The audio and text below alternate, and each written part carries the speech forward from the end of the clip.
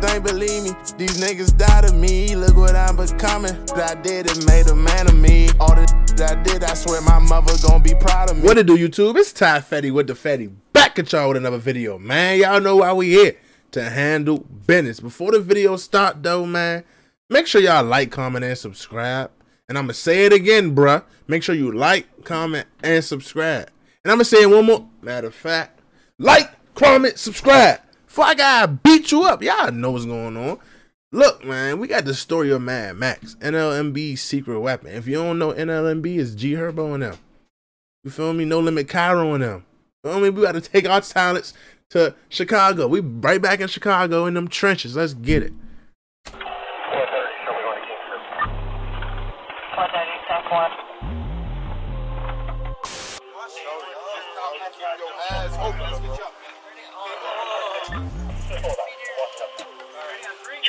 Got a little cold, y'all. My bad. I had to try to zip that hoodie up.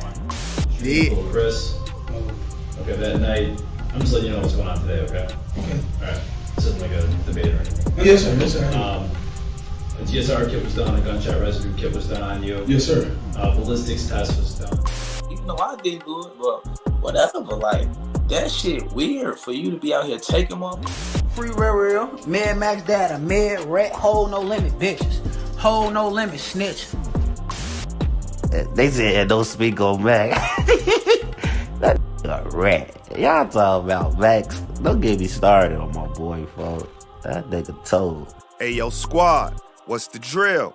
Back with another video, man. You know, Chicago been known for breeding some of the illest rappers and some of the rawest folks in the streets. But NLMB had a super soldier on their ranks, getting busy on the ops. Mad Maxx was an op stalking machine with a body count allegedly crossing double digits. What is up with everybody in Chicago with double-digit bodies, bruh? How are people recreating these babies so much that the old babies can grow up and get double-digit bodies, and the population just don't drop, plummet? Everybody walking around there with switches and double bodies. Bruh, damn. His rise was legendary, but his fall tarnished his name as an alleged snitch that told on his deathbed. So today, we present the facts, the details, and everything else about his life, how it ended, and the aftermath of him being gone. So without further ado, let's skip the play and get down to business. When it comes to Mad Maxx, his bodies are allegedly extensive and mainly just tossed in based on hearsay. So I dug a bit deeper to give details nobody else reporting on. Details that made him a special character in the streets, and especially details on how the hit on his life went down with footage and official unsealed police reports, and proof the snitching allegations were real. Christopher Jackson was known to the streets as Mad Maxx. His upbringing was in Eastside Chicago. He was surrounded by the gang culture. It wasn't only on the outside in the streets, but it ran in his family. What made it worse is his mother had to manage the weight of taking care of him after his father, Michael Bolden, lost his life in July 2007 when Mad Maxx was just a jit at 12 years old. I deep dived into the internet wormhole and found his obituary info, which supports the time frame his pops passed. Mad Maxx lost a pillar in his life, but it also affected his sisters and two others he claimed to be his brothers, G-Main Ski and Marley. With his moms trying her best to cope, Mad Maxx, Marley, and G-Main Ski joined the family business as learning soldiers under NLMB. NLMB growing popularity due to G Herbo, who went by Lil Herb back in the day, and Lil Bibby when they got into the rap game. NLMB found their origins in 79th Street, grimly known as Terrortown, and had a firm structure that passed down the gang ways to the next. So we got No Limit G Bull, No Limit Lil Bibby, No Limit White Shine. We got No Limit G Money, No Limit Cairo, No Limit Faro.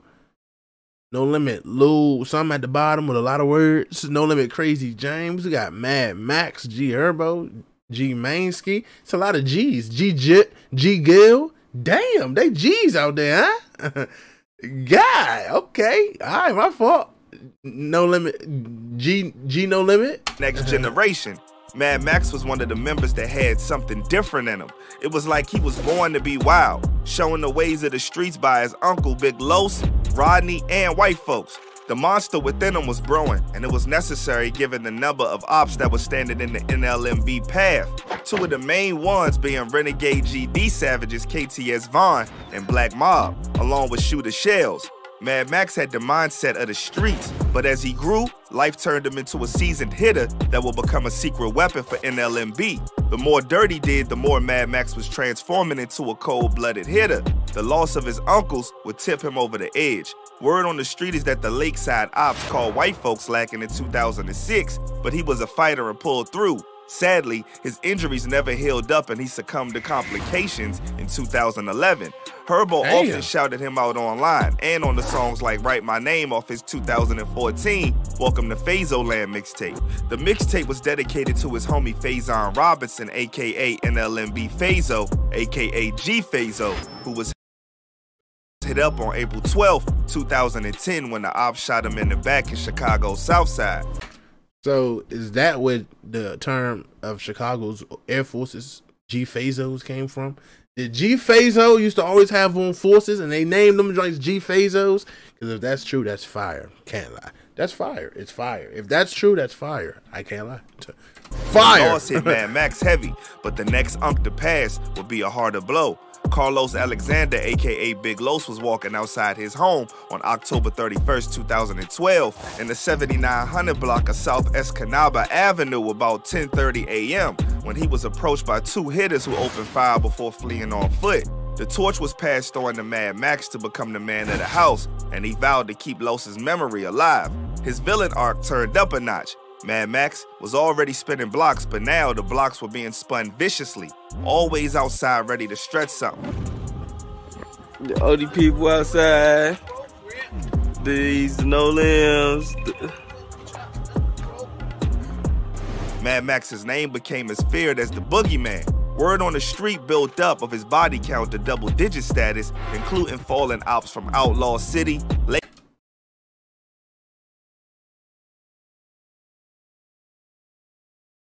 So we got 13 of them things.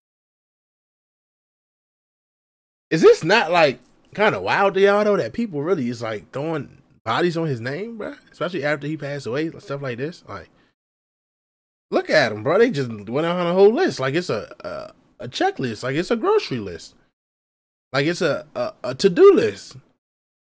It's 13 of them. So Mad Maxx had 13 bodies, bruh. So everybody, like I said before, everybody in Chicago just got more than 10 bodies, bruh. Okay. So, okay, all right. Lakeside, KTS, and MTG.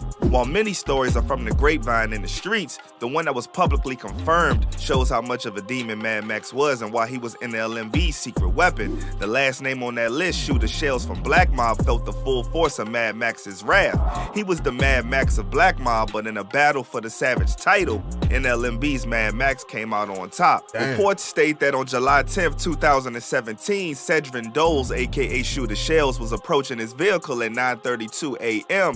in the 8100 block of South Paulina when three shooters got out of a white vehicle and fired several shots. He was wet up multiple times and lost his life at the scene. They going at it early. 9:40 a.m. 9:40 believe it was a targeted hit linked to NLMB due to connections in his diss track Death of 150 released months prior to his murking. No lie, bro was cold on the beat, but say something on wax, NLMB releases Mad Maxx. A couple days after Shells was dropped, Mad Maxx would be arrested for having a firearm with the serial number scraped off. In 2021, after both passed, unsealed court documents show that the feds had Christopher Jackson, aka Mad Maxx, as one of the suspects in the gruesome hit. Mad Maxx was on a bloody path and ops were getting put in the ground. The cops probably would have finally got to him for Shooter Shells if he was still alive after the findings, but before that, they were trying hard and failing to keep bro locked. Maxx was in and out of prison so many times for terrorizing his ops. You could make a photo album with his mug shots. Bro was doing numbers in the scoreboard, but as with anyone that's living that life so dangerously, his time was sure to come. That's the cycle of the streets, man. That day came on August 3rd, 2018. Reports would surface stating that a man was standing in the courtyard of a building at 3:09 p.m. in the 7600 block of South Kingston when he was shot in the arm but taken to the University of Chicago Medical Center where his condition stabilized. That weekend in Chicago was all-out horror, labeled the deadliest weekend in the city that year. Many mourned and many were in pain from the losses. The man that was listed as shot in the arm turned out to be Mad Maxx, and it was more grim than the reports made it seem. Mad Maxx was moving into his mom's spot when an op got the drop chasing him down, ended with Mad Maxx being popped. Cops were being alerted by a caller stating somebody got shot, and it might have been due to a burglary. The caller also said that the person, who is Mad Maxx, is awake and breathing.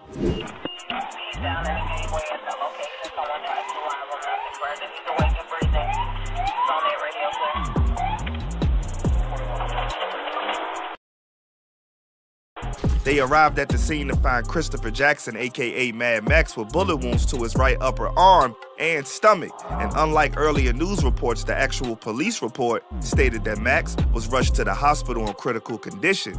Obtained footage from the entire moment the cops arrived to apprehending the main suspect shows the long process of the time cops pulled up to meet Mad Maxx on the ground.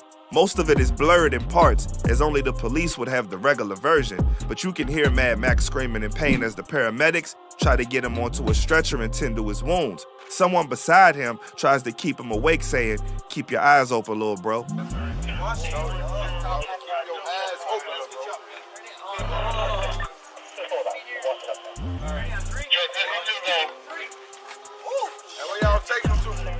Part of the video that's unblurred when everyone clears out shows the bloodstains on the floor where Mad Maxx was hit up as cops get to tape the corner off the area. No,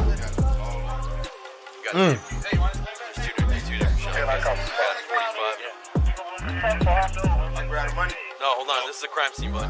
Everybody back up. It's a crime scene. Everybody back out that way. The crazy thing about all this is that it shows how cold the streets is. People around wasn't even trying to assist in saving bro life. Man, we need just a couple questions real quick. Then we'll he could talk. I could tell y'all his name. Thing is, I can't tell y'all. Can't tell us his birthday? Thing is, we don't want to interrupt the paramedics right now. Try to help them out. I'm sorry, I can't even talk. Okay, that's fine. That's why we can't talk to him. We're trying to get information for you to help find the shooter. You gotta help us. So about her not giving your name, we can't move. The hunt was on for the shooter. A kid would wave down cops telling them a dude with a black hoodie and dreads was just shooting at someone. You got a bag? What? So you guys, kid waved us down. Hey, guy in a black hoodie with dreads was just shooting at someone. They swooped him up right quick and arrested him, and he had a gun on him as well. When they asked where he got it from, he said he found it somewhere. So did this nigga shoot somebody and then just go in Metro PCS trying to get a new phone? Like everything was normal, bro? That's what I be talking about, bro. People don't be thinking. So he just shot somebody, right? And went into a store, obviously close enough to where it happened. Like everything was normal. Am I tripping, or does that just not make sense? Like, please let me know if I'm tripping, or please let me know if that just doesn't make sense. Like, what? Like, come on, bro. What?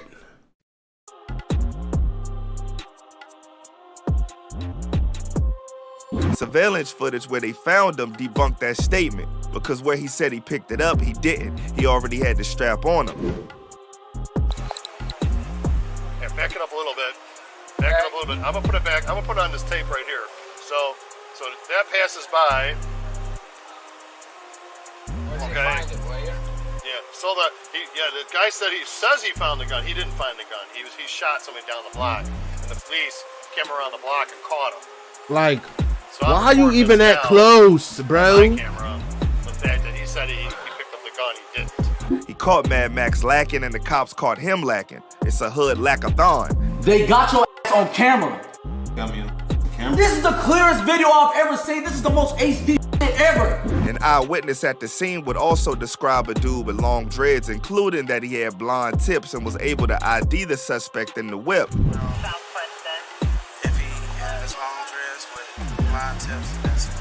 Long dreads with blonde tips? Okay, don't move, okay?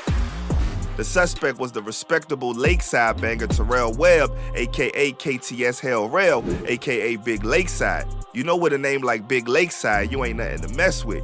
You might be saying, but the eyewitness stated somebody with dreads. Well, those clips were the second time they held him. When they held him on the day Mad Maxx was wet up, he had his dreads.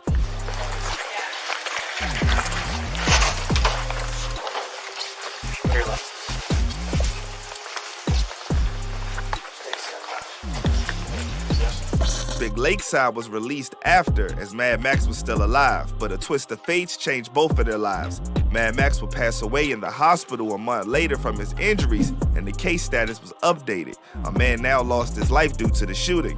What's even wilder is that, according to investigators, Mad Maxx allegedly snitched on his deathbed, identifying Big Lakeside as the one who murked him. Official report documents will be released confirming in the documentation that Mad Maxx told. Big Lakeside and them would celebrate him being home and diss Maxx, not knowing what was about to change. He would post a blurred clip of the alleged video of Maxx snitching on his deathbed, threatening to release the tape that his lawyer got a hold of, but alleged video was never released. With the release of the documents, the timeline became clear. The truth is that Mad Maxx spoke to detectives on August 10th and told them about Big Lakeside, and a warrant was put out for his arrest for attempted hit charge because Maxx was still living at that point.